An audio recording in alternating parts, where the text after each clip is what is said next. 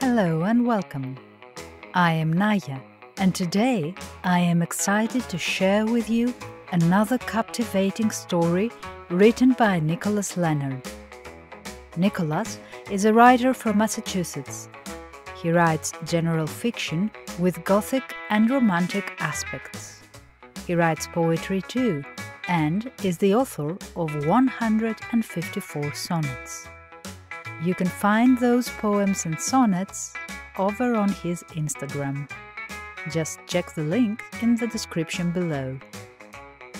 And now, Apocalypse by Nicholas Leonard. Read by Naya Nomikou. The end of the world was the last thing on Mindy Marsh's mind, while James led her out onto the rocks at Nahan Beach in Lynn, Massachusetts. The couple looked like they listened to surfer rock. They seemed to have stepped out of the 1960s. They didn't dress like the Stoners. They didn't dress like the emos. Mindy's brown hair was styled in a kind of deflated beehive with a bun in the back. She wore a violet tank top with orange and pink flower petal patterns on it. James was a little tanner than Mindy. He wore jeans, a red shirt, and a light blue jacket. "Come on, I got you," James assured her, although there was a dismissive note to him. "I won't let you slip." Something primal in them met the stinky smell of the sea with subconscious nostalgia.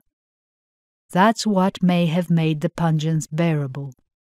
That salty smell, that fishy, sandy, stinky smell, was a former lover standing up to object at a wedding in a marriage of oversaturated perfumes. A mother in a hijab was shepherding her children off the rocks and back onto a walking path on the side of a busy street.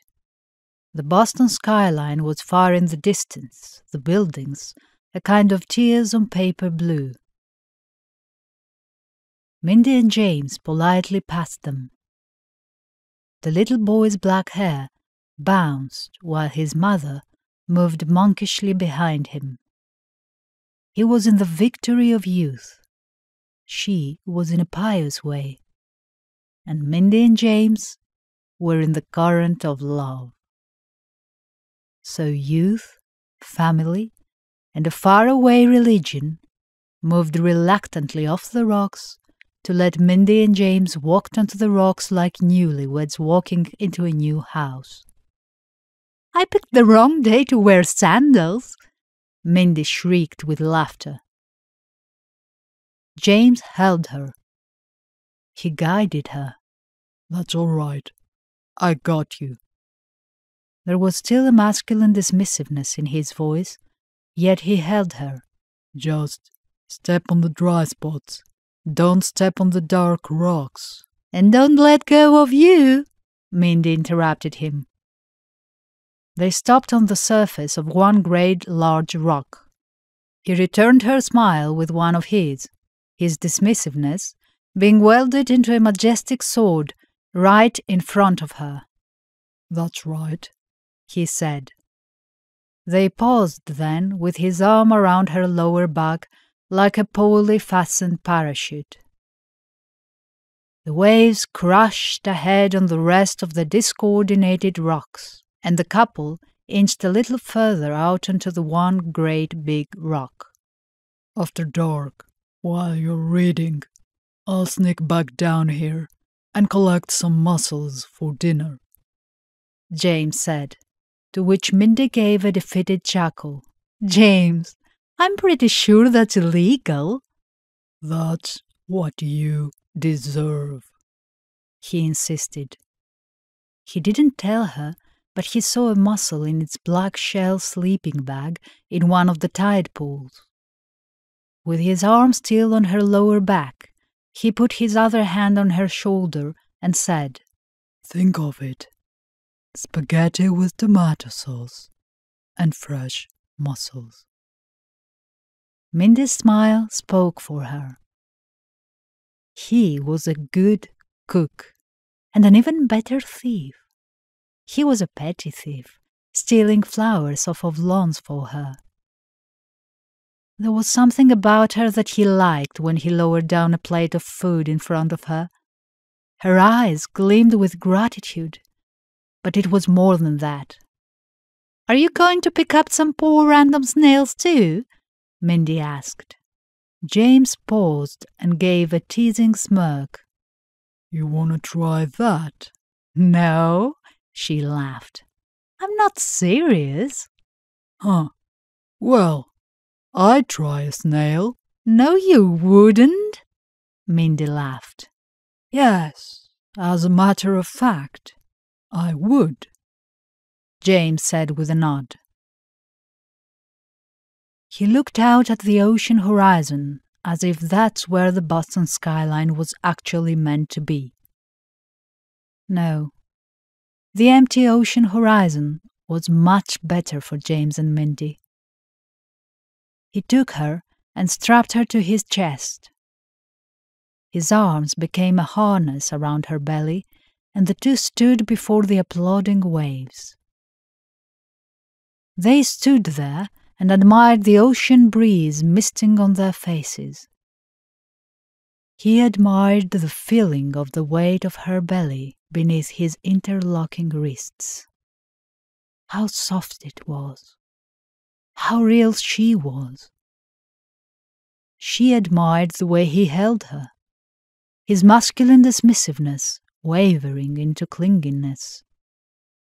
The day was too bright and sunny to welcome an asteroid. How dumb and lost it had spent its light-year life, tumbling through the wind chimes of space and time until the planet Earth happened to be in its trajectory. The misshapen boulder of a thing rolled.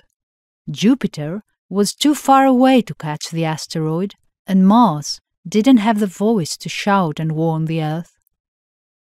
Gustav Holst was dead. Much like the popular music of the day, the asteroid had replaced what once was, and now was stream-rolling, creating bassy and meaningless drivel for the solar system to quiet in. Maybe some of the parts of the asteroid had a distant relation to the rocks of Nahant Beach. The one great rock that Mindy and James stood on had gotten white stripes and some kind of moss in its old age. But perhaps the asteroid and the beach's rock could have recognized each other last minute. Maybe when it was too late. The sky brightened. Blue turned to operating room white. Something muffled out the sun. Boston was right behind the beach, miles away. But that was nothing to an asteroid. What a beautiful city to deconstruct. What a perfect, inhabitable planet to ruin. What a species to annihilate. James and Mindy squinted, but the asteroid glowed. The ocean was just about to part beneath all the gravity that the asteroid was pushing down when the asteroid stopped. The asteroid saw James and Mindy, and the asteroid stopped. So far away to hear, it was just a barely audible poof. The asteroid disbanded with all that heat and kinetic energy waving out in an atomic orange light. Mindy gasped in awe. James reveled in his lover's awe. They watched the fiery light in the sky. It was as if a second sun had appeared and grew tentacles. The tentacles moved lazily like water, a fiery-colored peach juice. A temporal watercolor spilling. "James, what is that?" Mindy asked. "The sunset," he said, even though he knew that wasn't it. "Oh, I think it's too early for the sunset, dear," she hushed. An orange glow came and went on their faces. The self-obliterating asteroid fell far away into the sea, its debris hidden behind the explosion of papaya light. The bending rays, which waved like tentacles, began to fade, becoming opaque. What once was the asteroid's path had left a tunnel in the atmosphere, and the tunnel glowed like a glowing peach. Every lint and fuzz on such a peach glowed. It made Minty smile. The sky became yellow. The spectral light disappeared and the sky was blue again. "James, what was that?"